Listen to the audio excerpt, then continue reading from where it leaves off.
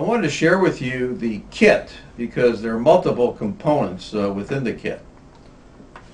The first is the actual airway and the suction catheter. And this is wrapped sterile, of course, and the instructions indicate it's for use in the operating room.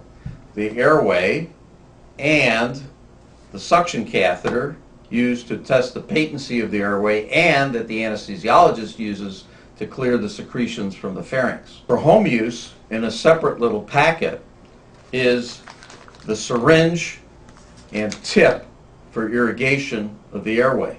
Also, there's a detailed instruction sheet for the use of the operating room staff for insertion and fixation. And finally, for home care, there's the instruction card showing the family or caretaker how to take care of the airway.